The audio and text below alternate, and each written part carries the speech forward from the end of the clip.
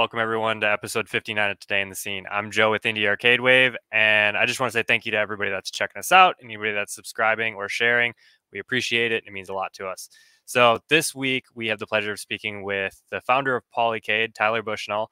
Polycade is a multi-cab, MAME-cab gaming PC, all-in-one home arcade. It's kind of a whole bunch of different things, and we'll have Tyler kind of explain what exactly it is. But I guess without further ado, here's Tyler. How are you doing?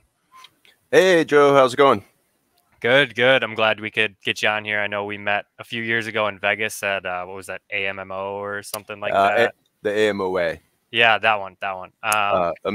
American Amusement Machine Operators of America. Yes, that one. So that was cool to see Polycade for the first time. That was, from my understanding, a pretty early build. So there is quite a bit that has changed since then. And I know when we were talking then, you were kind of limited on what you were going to put on the machine. And now it seems like you've opened it up to so many different things. I guess I'll just kind of start asking you questions to get a little bit more information about that. Before we jump in, though, if you are watching the videos here and you like what we're doing in the Arcade Wave, don't forget to like, share, and subscribe. It helps us a ton. Let your friends know, and we will just keep the videos coming every week. So let's jump in. Tyler, just tell us about yourself. Introduce yourself. Let us know who you are, for anybody that doesn't know who you are. Yeah, definitely. So I grew up sort of in the arcade and video game industry. My dad's Nolan Bushnell, created Atari and Chuck E. Cheese, and so that I think perhaps helped define who I have become. Yeah, I'm a software engineer originally by trade, and love building all kinds of things. Got started with Polycade about 5 years ago, as for a variety of reasons. We can get into that later. Yeah, it's been a fantastic project, and really excited for our next phase as well. Yeah, I guess to kind of build off what you just said there, that there's a lot that's gone into Polycade and everything, but what is Polycade? Like, let the people know that are listening what Polycade is, because even to me, I've seen it as 3 or 4 different products kind of growing through time. Where is Polycade now? Yeah, so Polycade is the platform for in-person play. Our software powers PC-based consoles and arcade machines, including our commercial-grade 2 and 4-player machines. So all of our features are designed to support this type of in-person and location-based gaming.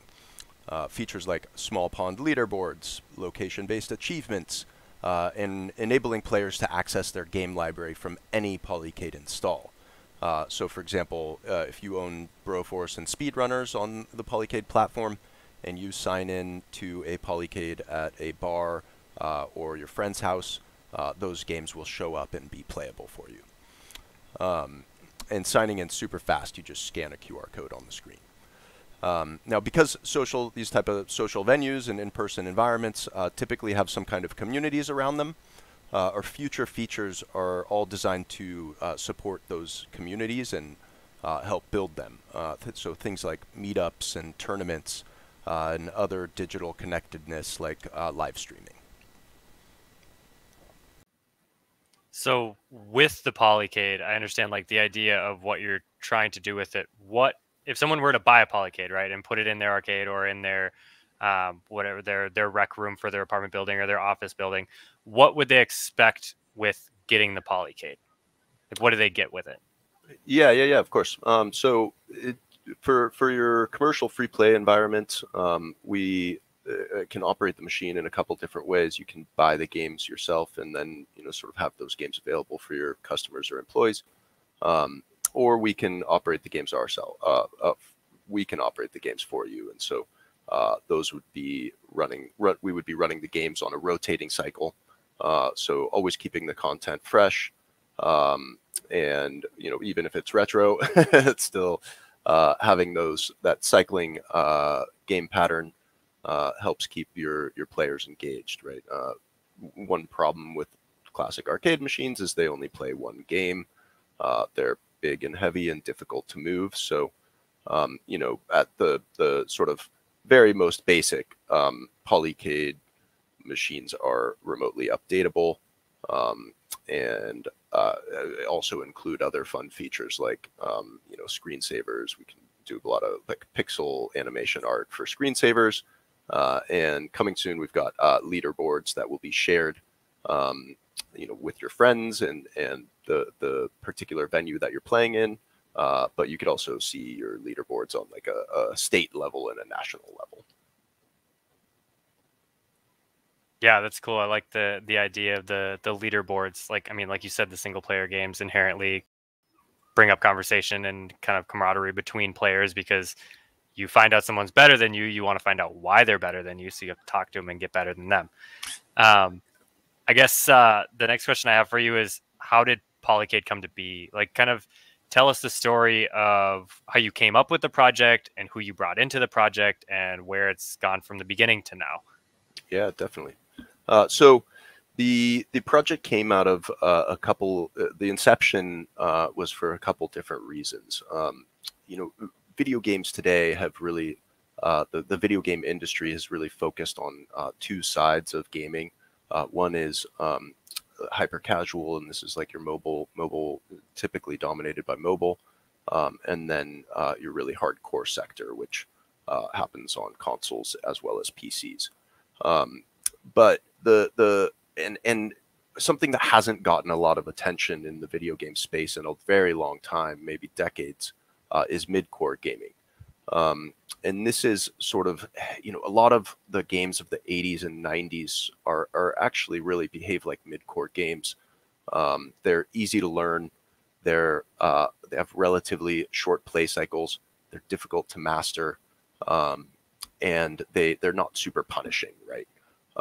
And so people who, for example, don't have a lot of time on their hands can still, drop in, engage real quick, have fun, and they're not committed, right? And so you constantly hear about people who, I love video games, but like I just don't have time for them anymore. I've got a family and like this other thing, right?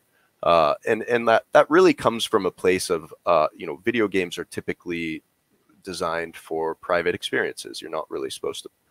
The gaming industry today focuses on that private experience where, you're typically alone, even if you're playing online with friends, and they don't typically lend themselves well to playing together with the people around you, right? And part of the reason for that is high learning curves, right? Where mid-core games are much easier for multiple people to sort of get behind and enjoy. So recognizing a couple things in the video game space that were missing, it was, a focus on mid-core games and an accessible platform, right? A platform that is sort of in the middle of your social space, is easy to have fun with your friends when they're over. If you meet them out for a drink at the bar, this should also be a great time to engage and have a quick game and sort of facilitate interactions. And then secondly, so mid-core gaming and gaming in social spaces, like a platform that's made for that, right? If you've ever worked at like a company that decided it was going to buy an Xbox or a PlayStation so that, employees could have fun playing video games from time to time. In my experience, those Xbox and PlayStations basically never get touched because the sort of play cycles are too long, right? You don't want to sort of sit down on the couch, boot the thing up, and like sit there for an hour at work. That's not how that doesn't look good. Whereas something like an arcade machine is very approachable, and even would help create relationships in your office. And interestingly, there's a recent article that came out that says that playing video games with your coworkers it can increase productivity by 20% at work. It's science. I mean, I guess that doesn't sound that crazy. I mean, you get to be with those people and chat with those people, and you don't have to have barriers up. You can just let back and have a good time.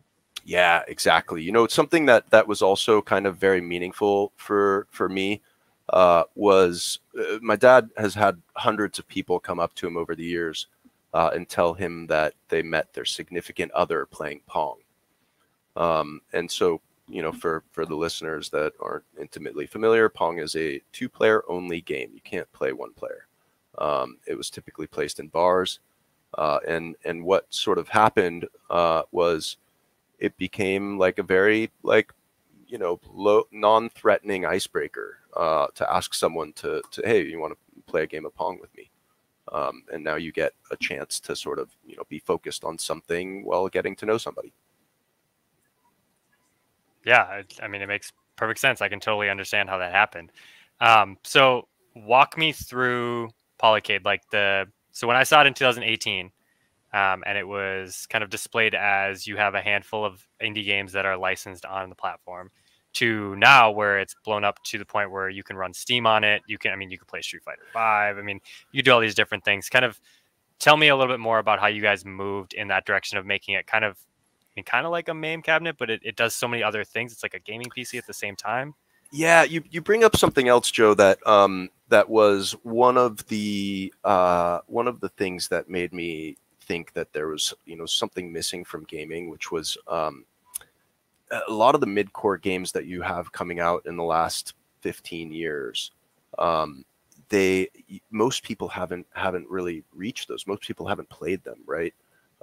Because so many people that love video games, but they're not hardcore gamers, have kind of opted out of gaming completely. I actually even did this, and I'm like a pretty dedicated gamer, but in my mid-20s, I decided that I was playing Red Dead Redemption, and I like booted it up for the first time. I was like, you know, it goes through all the tutorial stuff. I played for like 2 hours one night.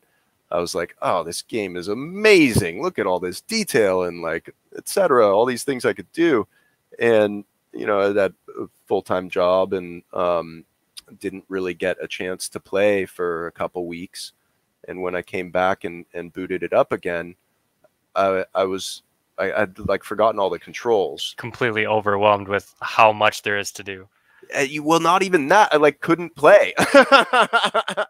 Like, you know, I tried to like Google like control maps and stuff, and like nothing came up. So I kind of was like, I don't want to go through the starting part again. And they always run like an hour-long tutorial. Like, yeah, it was 2 hours basically, and like I was kind of like, you know what? I guess like these kind of games are not for me anymore. I just don't have the time, and frankly, I don't have the patience. So coming back to mid-core gaming, you have, you know, this, and it's typically indie devs that are building mid-core games that are sort of made in the vein of games in the 80s and 90s, right? Games like, you know, Tricky Towers, Broforce, Galactic Battleground, right? Like all these titles are sort of lost in the shuffle of, and that's not fully true. You know, obviously, if you're a gamer, you've probably heard of these games and know them well. But for the rest of the population that has sort of like decided that the Xboxes and PlayStations aren't for them, and like that means they're definitely not a PC gamer, probably. You know, this stuff's hard to find, and there's a missing curation out in the world, and so that was a big driver for us, and by extension, you know, discoverability for games can be very difficult, where, you know, we envision a world where polycades are all over the place, and you can kind of easily sample these games that you've never seen before. And so for those of you that, you know, think that you're too old for games or you're not a gamer anymore, I'll prove you wrong. yeah, I mean, you make a really good point with like the mid-tier gamers where it's like you don't have a ton of time, but you also want to play something that's a little more challenging than like a mobile game where it's just tap, tap, tap. Totally. And add in like the, you know, the family element, right? Usually you don't have time because you've got like a wife and kids or something, and you know, there's people that need your time and want to spend time with you, and playing video games together is a fantastic way to do that. Yeah, and indies give you such a good avenue with that, because you can get such a simple game where there's only a couple controls. It only takes 5 minutes to figure out how to play. Anybody can play. Totally, exactly. But there can still be that like sort of depth and you know, nuance. Right, through like the story and the art, and they can get you a different way where like playing is easy, but there's so much more to discover. Yeah, exactly. I love and something that's happened in recent days is this sort of concept of like games that sort of build on themselves. Dead Cells does this really well, where, you know, the first time you play Dead Cells, it's kind of simple. You're like, okay, jump and attack, I got this. And then as you play more, you're like, oh wait, this roll is really key, and then you start unlocking more weapons, and so it's sort of like, you know, very gradually increases in complexity in a very like approachable way. That's not, you know, that doesn't overwhelm you even if you drop it and come back. You know, right. It doesn't throw a 2-hour tutorial at you. It's like, hit these 3 buttons, and then in 15 minutes we'll show you one more button. Yeah, exactly right. Yeah, and then the trigger is a shift button, which changes all the buttons. You got 3 different shift buttons on the controller. Yeah, AAA games are a lot sometimes. If you don't have like a full like 3-4 days to sit down and block out 4 or 5 hours a day, like it's gonna be hard to like build any kind of muscle memory for that game. Totally. I guess tying back into what we said kind of early on, your dad, he's a pretty big name in the video game industry. For anybody that doesn't know him, he kind of found Atari, right? That's pretty important for video games. Since he was in the industry for so long, how did he influence you growing up? Like, was that a big industry or like a big influence for you moving in, and like you got older and you were like, this is what I want to do because like my dad did it, or did it go a little bit different than that? No, yeah, you know, video games, I took to video games really early on. I mean, I guess, you know, all my friends did too. Like we were all we were like, ironically, I didn't ever really play Atari. My parents just never really put it in front of us. And so when the NES came out, it like we were just all about that. And you know, my whole friend group and everything. And so we took to that early on, and like I fell in love and never looked back. You know, I'm sure the fact that like my dad's legacy probably influenced that, but growing up, you know, I mean, Nolan Bushnell is not a household name for most people, and so you know, it's not like Kanye West or something. So like, you know, it was kind of like because all the Atari and Chuck E. Cheese stuff was gone by the time I was aware of the world. It all felt, you know, kind of like a legacy and like a history thing. And you know, but he wasn't really involved in the video game industry at that time.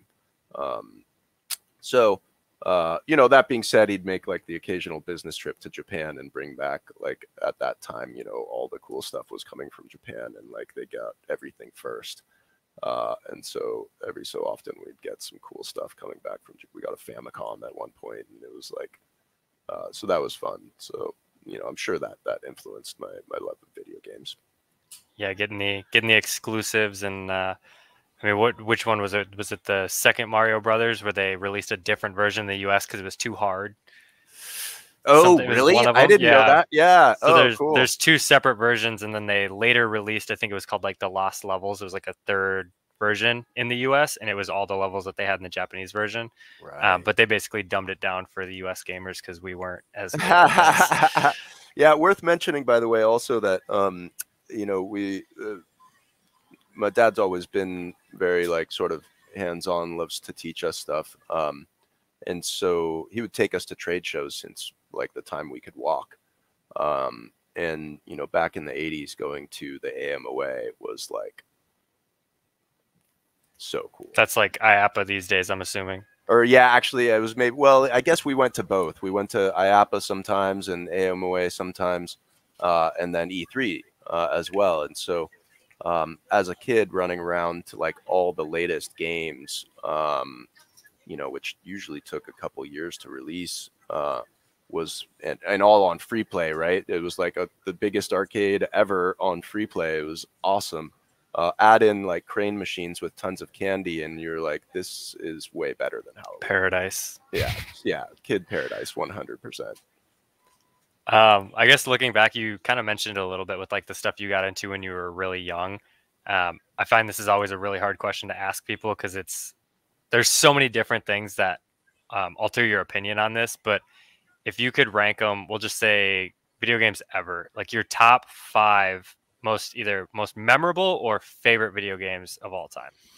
So thank you for saying 5, because most people say, what's your favorite game? And I'm like, that doesn't work that way. That's true. You can't pick one. Everything's got a different part of that tugs at your heart. Like, precisely. Well said. Yeah. So my first love was Legend of Zelda. Still remember going to Toys R Us and walking out with that golden cartridge. Very memorable. Toys R Us. Yeah. Yep. That's a good one. And then, but you know, so Toys R Us is up, or Legend of Zelda is up there. Terraria, which I still don't know if I say that right, but that is arguably my favorite game of all time. Let's see what else. I'm now blanking out.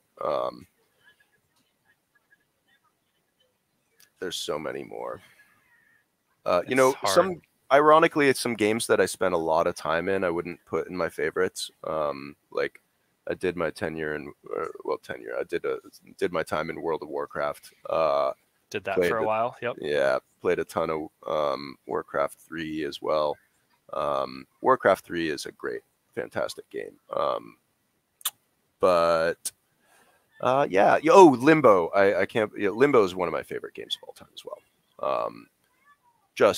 I feel like Limbo is where the threshold. I mean, video game art is now definitely like a thing, but there was a time when it was like, you know, can like actual art or like traditional art sort of be integrated into video games, and you know, there was some uncertainty there. I thought Limbo totally did that, and it was like the whole experience of that game just like broke my brain the first time I played it through. I feel like that game came out at the perfect time too, because everybody was so focused. All the studios that were making games were like realism. Like they're going for hyper realism, and it's getting better with every single console. And then Limbo comes out and they're like, let's just make a game like in black and white. Yeah. And like tell a great story and have just like, and not even that the art was like beautiful, but it was just like all silhouettes, and it was such a unique experience to play a game like that. And indies do it better than AAAs. I think by that means like they're telling story through the art. Right. And then the art was like integrated into the mechanics of the game as well, which was like really, I felt like such an elegant touch. I'm dying to make a custom Limbo cabinet. And I've got like a whole design that I think you'll appreciate. Like, for example, I want every time you die, so the cabinet will just be, will have sort of like a hole that you put your hands in for the joystick and buttons. And then every time you die, there will be like AC on your hands, and the AC will crank up every time you die. The cold touch of death. Yeah. That sounds awesome. So if you know, I forget his name. If you know him, I would love to chat with the Limbo founder. Yeah, me too. I definitely feel like reaching out. That'd be cool. Art Jensen. Yeah. So anyone that gets in touch with Art Jensen, please tell him I'd love to chat with him. Well, I guess that kind of covers everything I wanted to talk to you about. I guess let people know where they can get Polycade, how much Polycade is, and any other social medias that you want to shout out right now.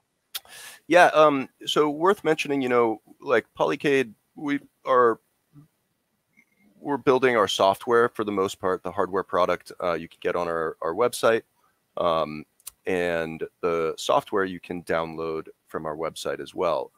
Our software runs on any Windows PC. You can play it with a regular Xbox controller. We also have these 8BitDo white label controllers, Polycade branded controllers available on the website. Those we're just about to ship the first ones. Yeah, if you, for example, want to build your own arcade machine, you can install our software on your own device as well. Polycade experience on the software side, or if you want the full experience, the arcade machines are available on our website as well. Awesome. Well, I'm going to throw your guys' social media links. I know you guys are on like Instagram, Twitter, you got your website. I think you have a Facebook page. I'm pretty sure I follow the Facebook page. We do have a Facebook page, but we're not the best about Facebook. I'm getting the same way. I'm pretty inactive on Facebook. Yeah, we're still a small team, so if you want to get in touch with us on social media, I would recommend Instagram. We watched that one.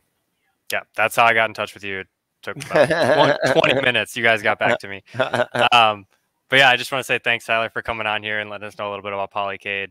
And to everybody that's still watching, I appreciate you checking out the episode. If you like what we're doing here, don't forget to like, share, and subscribe. And we'll be back next week with another one. Peace.